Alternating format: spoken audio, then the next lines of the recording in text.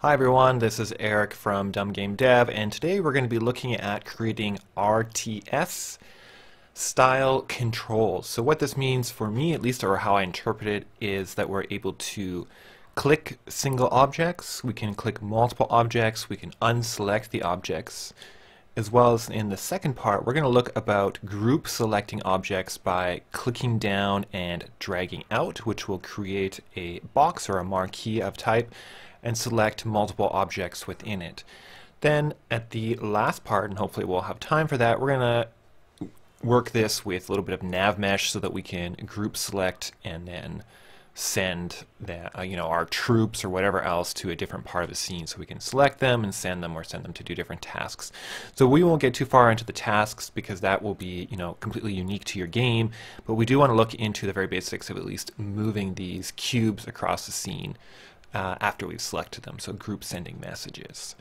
So in this first part, we're just going to look about clicking single objects and unclicking them. So why don't we get started with that? Before we get started, let's just look at what we're going to build on this first part.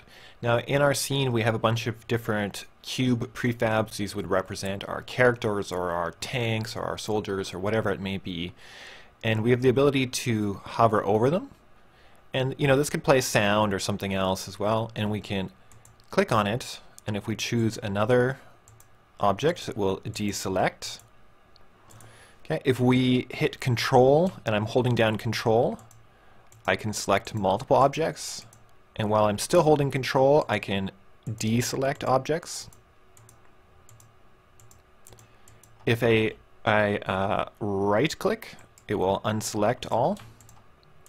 Or if I just click off the screen somewhere, it will deselect all. So we can just unclick them. So this is our first step, and it looks, you would think it would be fairly hard, but it's actually not. So we have just this FSM on our cubes, and then we have this on our main camera or wherever we're looking from. We also, the part that you probably don't see here, is that we actually have an array. And if you don't know anything about arrays yet, we'll go over it a little bit, but I would suggest checking out the array tutorial.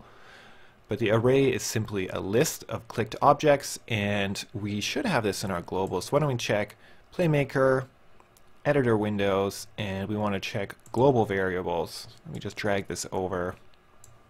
And we have an array here called selected objects. Let's see if we can drag this down.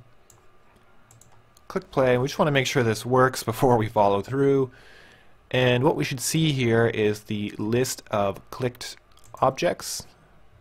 And I'll just grab a few. And as you can see, they're being added here. And this is exactly what we want, because we want to be able to actually do something with these, not just have them, lit up or color changed.